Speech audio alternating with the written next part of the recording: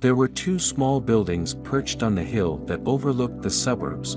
Both of them were painted in a calming shade of blue, and they had white shutters that were artistically carved and rooftops that were bright red. Despite the fact that one of them was somewhat larger than the other, they appeared to be identical twins, like two mushrooms secreted away in a clearing. This even extended to their fencing, which consisted of two gates and a chain-link mesh that separated the properties, so that there was no obstruction to the view. In the distant past, these cottages were inhabited by two groups of relatives, one older and one younger, who had constructed their dwellings in this magnificent location. Nevertheless, as time went on and years flew by, fate intervened, and the properties came to be occupied not by blood relatives but by two friendly and generous persons, an elderly woman named Vera and a young woman named Nadezhda.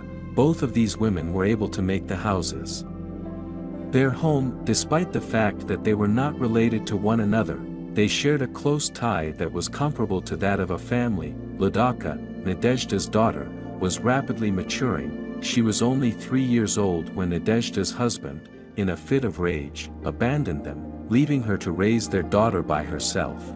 Nadezhda may have been in a more precarious condition if it weren't for a fortunate turn of events that brought their neighbor Vera Borisovna over to their house for some sugar. After coming to the realization that continuing to live with such a violent spouse posed a risk to their lives, Nadezhda ultimately found the strength to file for divorce with Vera's assistance. In order to provide for her kid, she worked relentlessly and accomplished a remarkable amount of success on her own. Nadezhda's talent as a dressmaker allowed her to attract customers not only from the surrounding area, but also from the city in the regional capital. This was despite the difficulties she faced.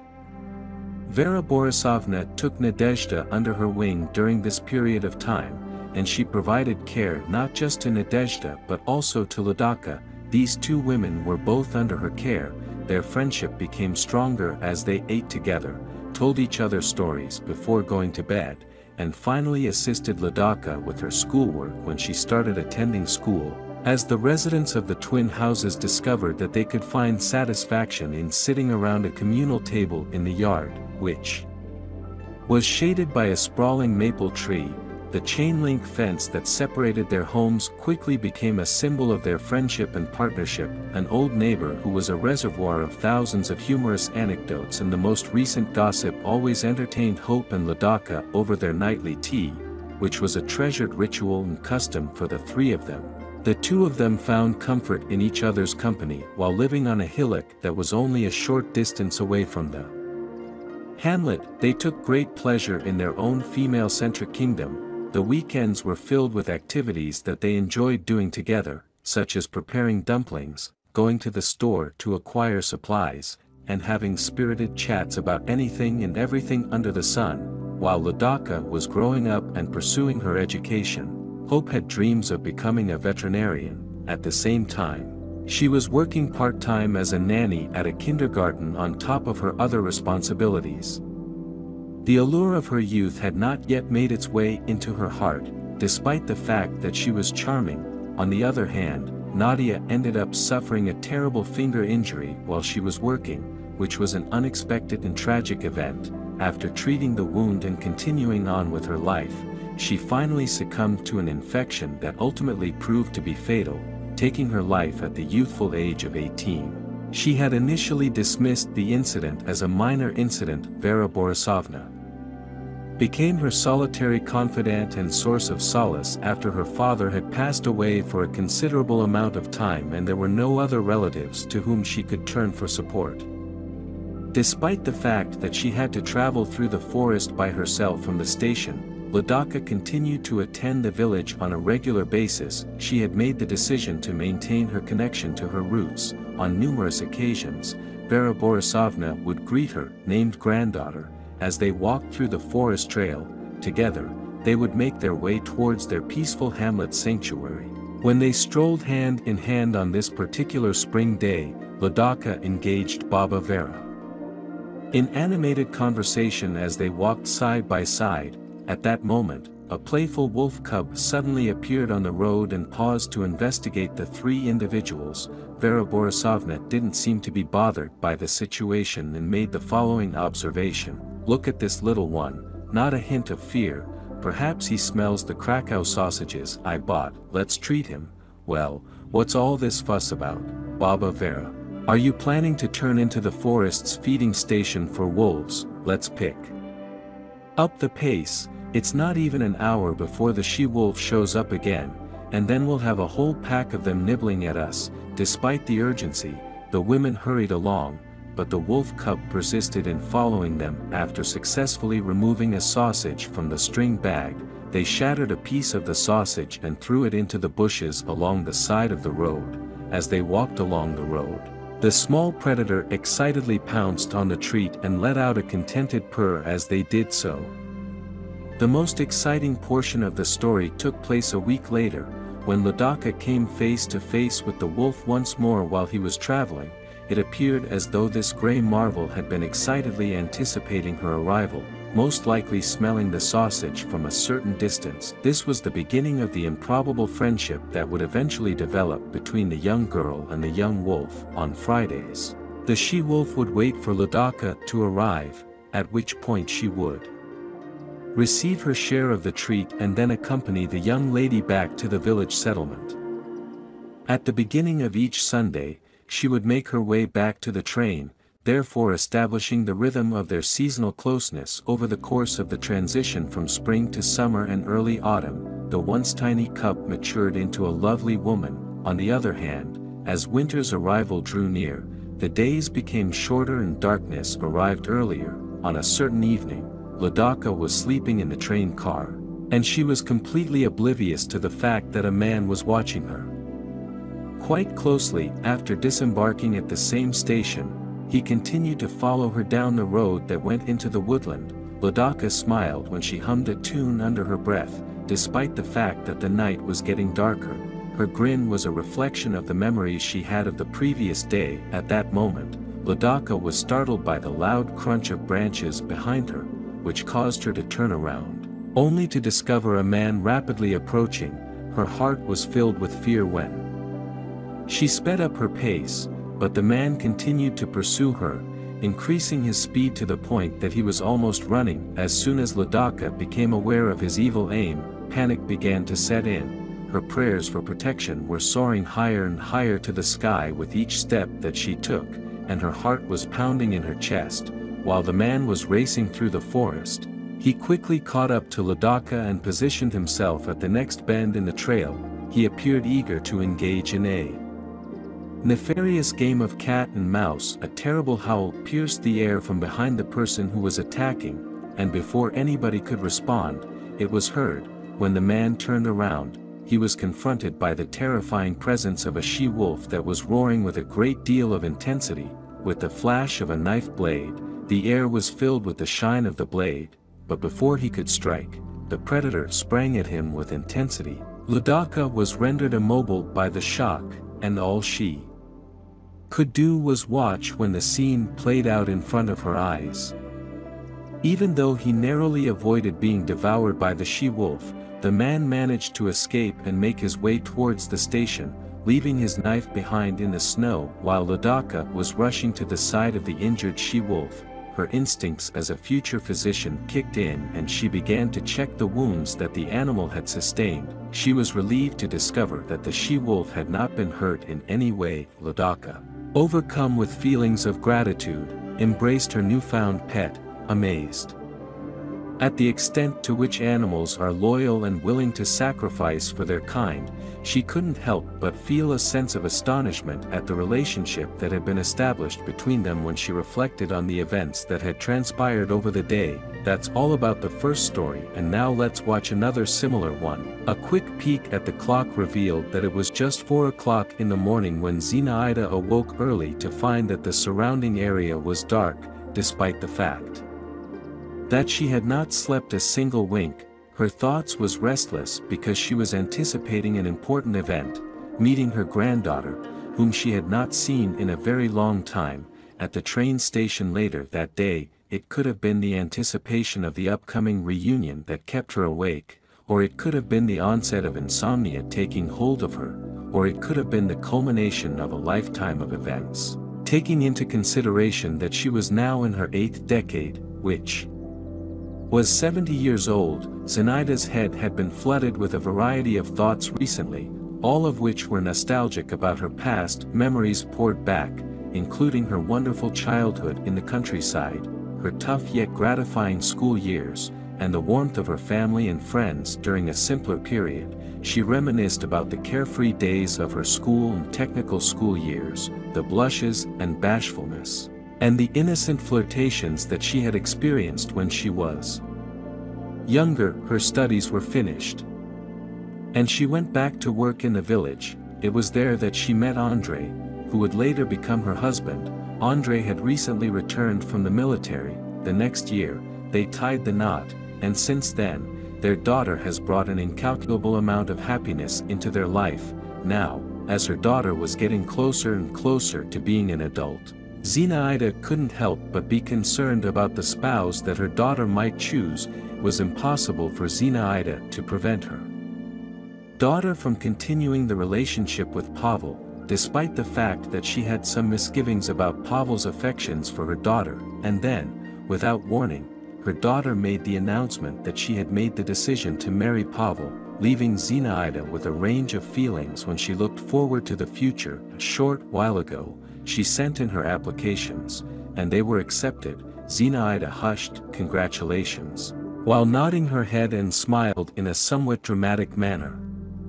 Her daughter was teased by her mother, who said, "Perhaps you'll get your diploma before I do." However, before Zenaida could query about the rush, her daughter interrupted her with a bashful smile and whispered back, "I'm pregnant. Soon, it'll be noticeable." She continued by saying, "We love each other.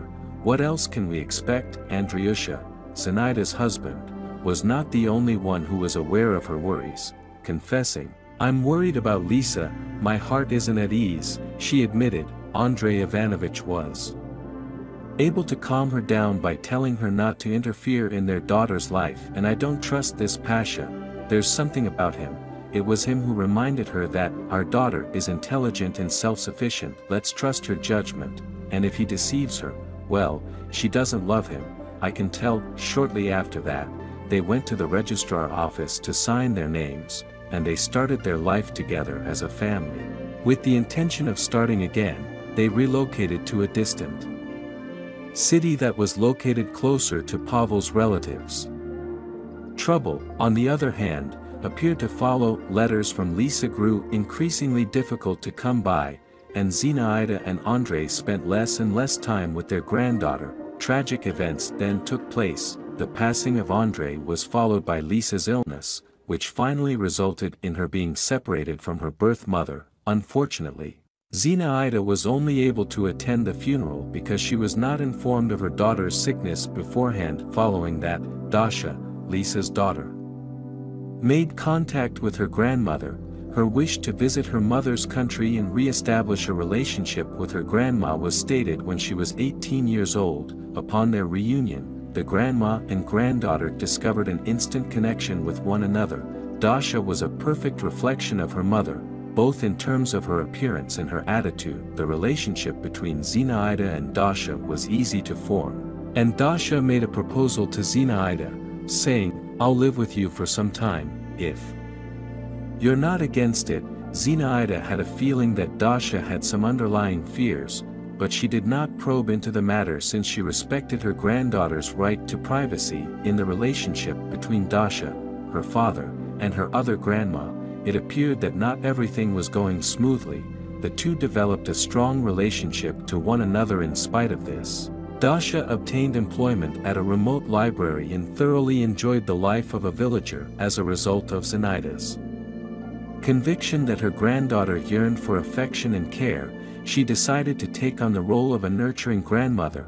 Dasha benefited from her expertise in the areas of homemaking, cooking, sewing, knitting, and embroidery. During her time with her, over the course of their time together, they frequently went into the woods to search for berries and mushrooms. On a bright summer day, they happened upon a newborn kitten in the woods, and the sound of its cries could be heard throughout the woodland, Zenaida was unable to argue with her granddaughter Dasha's request to save the wild animal. Despite the fact that she was aware that such an animal would not be able to fit into their home, after adopting the kitten, they gave it the name Russian Woman, and they regarded it as a totem for their collective family. The kitten matured into a stunning and graceful cat over the course of time, all the while being able to freely roam the adjacent forest. Dasha found herself at the farm by herself on one of Zenaida's visits to the town, during the time that she was preparing dinner. 2. People who were exhausted and hungry came upon their hut. Not only did Dasha provide them with a place to stay, but she also provided them with delectable cuisine. On the other hand, one of the strangers started searching through their possessions, while the other one approached Dasha, motivated by hunger. As the situation became more dire, Dasha found that she was unable to communicate because she was overcome with panic. When Dasha finally got a moment of clarity, she let out a piercing scream at the top of her lungs, which jolted the invaders who were harboring nefarious plans.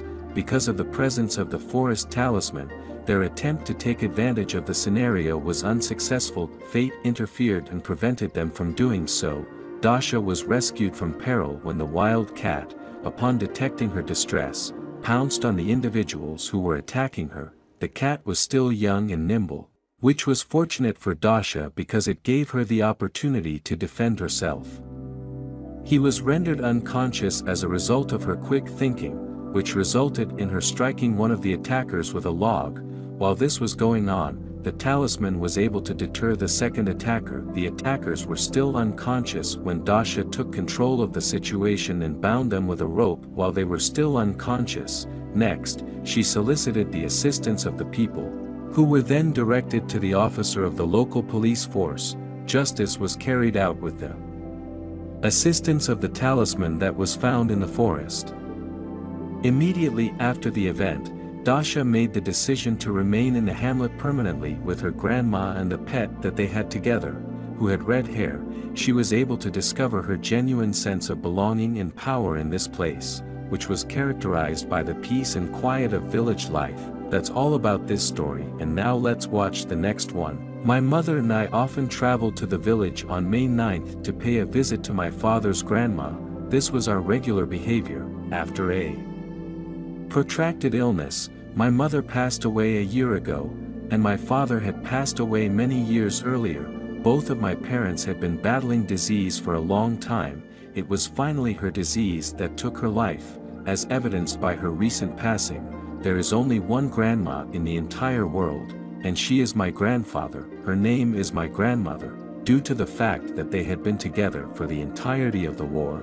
Both of them had unique military histories. During the war, my grandfather served in the army and even made it to Berlin. My grandmother, on the other hand, was a nurse and worked tirelessly to care for those who were injured on the battlefield. In the middle of the chaos of war, fate brought them together, and despite the fact that my grandfather's life was sadly cut short after the war, they acquired a large number of decorations, orders, and medals, all of which my grandmother treasured deeply throughout her entire life. Since I was a child, my family has made it a custom to pay a visit to our veteran relatives in the village on May 9th. This tradition has persisted even after my father passed away, and my mother and I continue to make it a point to visit my grandma on this day every year. My grandma and I have not seen each other in the hamlet since my last visit, which was 2 years ago. Having a strong affinity for that house, with its finely carved embellishments and vivid front garden that is in full bloom, is something that my spirit has always felt connected to that location. Despite the fact that I've spent my entire life in the city, when I was reunited with my grandmother, I realized that the passage of time had left its imprint on her face. Nonetheless, her spirit remained as resilient and lively as it had been before. Following the ritual of embracing one another and crying tears, we started to catch up on the happenings of the previous years, as my grandmother was setting the meal. Recollections of the experiences that she and my grandfather had during the war came flooding back to her. As we raised a glass to Victory Day, I told her about the challenges I have in my life now that my mother is no longer here. In turn, my grandma related the most recent gossip that had been going about the hamlet, but the most shocking information was still to come. "Don't be frightened, granddaughter," she soothed me. "I've acquired a new companion, a dog, or rather, not just any dog, but a wolf." She proceeded to narrate the narrative of how she happened upon a wild animal captured in a trap during one autumn mushroom picking expedition in the familiar woods. What could possibly cause a veteran military medic to disregard such a defenseless creature? My grandmother, who was having a hard time freeing the puppy that was imprisoned inside the mushrooms, emptied her basket of mushrooms, placed the distraught creature inside, and then brought it home to be cared for. In the beginning, she was not aware of the true nature of her new visitor. It was not until a neighbor came by and disclosed that the animal was a predator that she became aware of the seriousness of the situation. My grandmother was adamantly opposed to the idea of returning the wolf cub to the forest, despite the fact that the villagers insisted that she do so. She rebutted their complaints with a manner that was as determined as her days during the war. She asserted that such a creature, with its obvious appreciation for being rescued, deserved a place in her home. She developed a fondness for the wolf, assuring me that I should not be afraid of him, despite the fact that he roamed freely throughout the forest but came back to the hayloft every night to seek protection. It was her belief that we would soon become friends with him as well. In addition, she brought up a recent development, which was the construction of a road in the vicinity on behalf of one of the builders, a young man named Anatoly, whom she had recruited for a relatively low charge. The authorities requested that she provide hospitality for him. Because of Anatoly's presence, my suspicions were heightened. Despite the fact that I had teased her about the sudden entrance of a male in her residence, despite the fact that he appeared to be friendly and polite, I was uneasy about him since he was evasive about his history and because he was not registered to be on the road crew. From the very beginning, there was something about him that I found to be unsettling. For some reason, despite the fact that my grandmother was adamant about rejecting my concerns, I discovered that I was unable to rid myself of the uneasy sensation that stayed within me. "Stop, granddaughter," she encouraged, putting an end to my questions. I observed with a heavy heart as she reminisced about the years during the war, and then I rose gently and approached the framed photograph of my grandfather that was hanging on the wall. After retrieving a huge box from the chest of drawers, she meticulously arranged my grandfather's medals and orders on the table. Among the items she placed on the table was his Order of Glory, which was accompanied by 3 red stars. Seeing the tears that were beginning to form in her eyes, I was taken away by the intensity of her feelings. "I never knew, Vera Semyonovna, about your heroic past," Anatoly observed as he looked at the awards, his eyes displaying a particular admiration for Vera Semyonovna. When I noticed that he was looking at me with a sense of dread, I was unable to shake the impression that something was wrong. On the following day, my grandma took me to the city to go shopping, and she left Anatoly behind to take care of his duties, making the most of the opportunity to get in touch with old friends and acquaintances in the hamlet. I passed the time until it was time for lunch by doing something that I liked doing. When I got back to my house, I was confronted with a terrible sight. Anatoly was diligently searching through the things that belonged to my grandmother in the bathroom, completely ignorant to the fact that I was there. As he rapidly stuffed his items into a bag and nonchalantly transferred the contents of my grandfather's box of orders into his own, his movements conveyed a great deal of information. At that same instant, I had the sensation that a dagger had been thrust into my chest. My grandmother placed a great deal of importance on such relics since they served as treasured reminders of the bravery that her late husband displayed while serving on the front lines. On the other hand, there they were, hurriedly stuffed into a bag as if they were of no consequence. It was impossible for me to conceal my anger as Anatoly was closing the zipper on his luggage and he got sight of me standing at the entrance. "What are you doing? Put my grandfather's awards back where they belong," I yelled, my voice shaking with rage and confusion. "What are you doing?" I threatened him with my bare hands. And I did not feel any fear at that point. I did this by reminding him of the sacrifices that were made by fragile souls like my grandmother, who sacrificed their lives to help wounded troops who were under fire. However, before I could respond any further, a tremendous hit struck on my face, causing me to fall to the ground with blood flowing out of my nose. Anatoly stepped over me and made his way toward the exit. While I was stunned and disoriented, I attempted to regain my footing as he made his way back toward the exit. Instantaneously, the wolf that belonged to my grandma materialized in the entranceway. Evaluating the circumstances with reflexes as quick as lightning, he pushed Anatoly to the ground with a fast leap, and his terrifying growls and bared fangs left little room for doubt as to what his goals were during their encounter. In a state of panic, I ran out onto the street and screamed for assistance as my neighbors came to my rescue and the police were taken into consideration. During the time that I was carefully retrieving the Veterans Awards and making sure that they were locked away in a secure location away from inquisitive eyes, Anatoly was captured and taken into custody. I was struggling to calm my strained nerves, and the loyal wolf that was by my side offered me wordless relief. Tears flowed down my face as I faced this challenge. Upon my grandmother's return later that evening, we embraced one another firmly, expressing our gratitude for the courageous intervention of our devoted protector. The people were able to find comfort in the presence of our unwavering protector. From that day on, since they were aware that their safety and security were guaranteed, regarding Anatoly, one could say that justice had been done. When I think back on this terrifying situation, I find comfort in the unflinching loyalty of our furry pet, which serves as a symbol of bravery and protection during this difficult time for us.